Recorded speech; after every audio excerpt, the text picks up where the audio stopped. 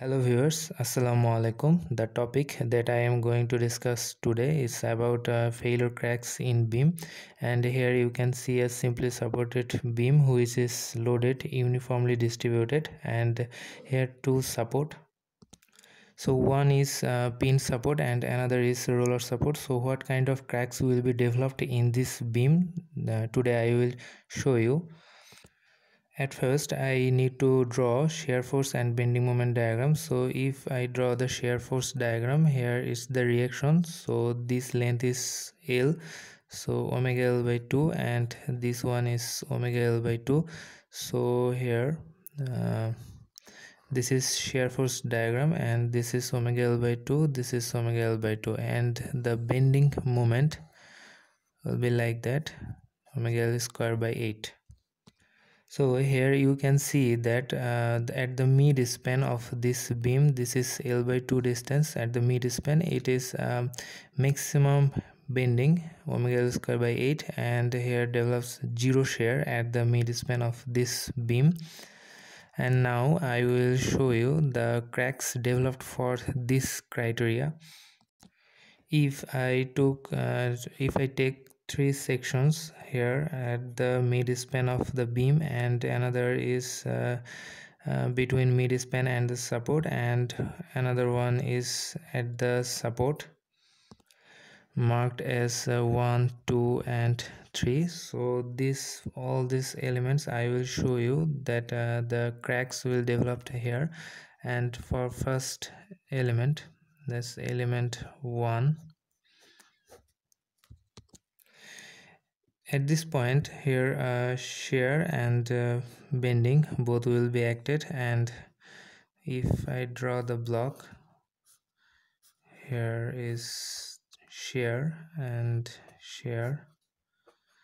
and bending also acted on it. So this is bending stress and this is shear stress. So all this criteria, here crack will be developed like that, this kind of crack. That means somehow it will go to the vertical and then it will bend. So here both flexure and shear crack will be developed. So this kind of crack, so this is called flexural shear crack. This is due to bending and shear both stresses. Now for elements 2, so this is element 2 and here is the element 2 at the mid section. So here you know that bending is maximum, so maximum bending will be acted on this section. So this is the section, and here at both sides bending stress will be developed. So the behavior of the beam will be kind of like that for this stress. Sorry, this is the crack zone. So here it's look, this is due to these two bending stress here, and crack will be vertical. This is 90 degree from the edge of the beam section. So this kind of crack will be developed, and this is called flexural crack, which is developed at a 90 degree.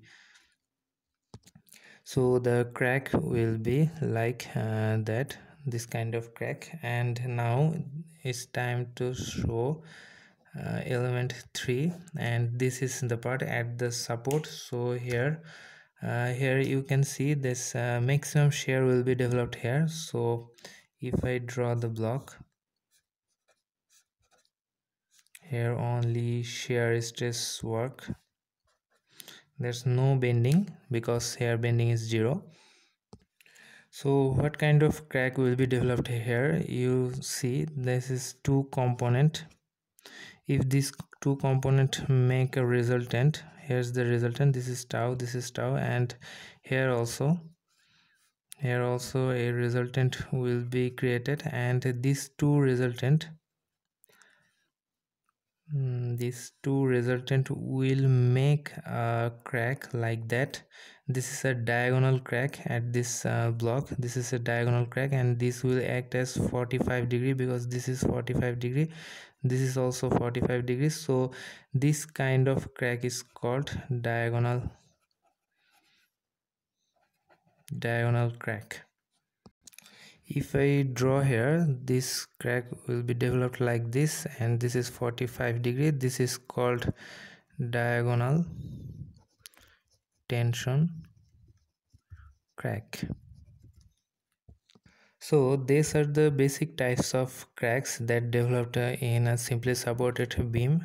Instead of all these cracks, here this is temperature and shrinkage crack due to temperature and shrinkage.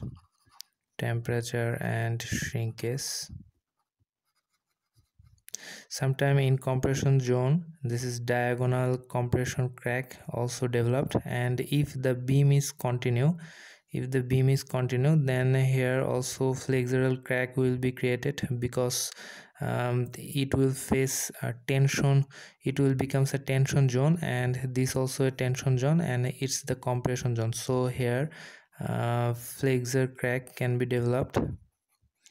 Flexure crack due to because this is the tension zone when this beam is continuous. So this is all kind of cracks that that belong to a simply supported beam. And that's all for today. Thank you for watching this video, and please subscribe the channel ABC of Civil Engineering. Thank you.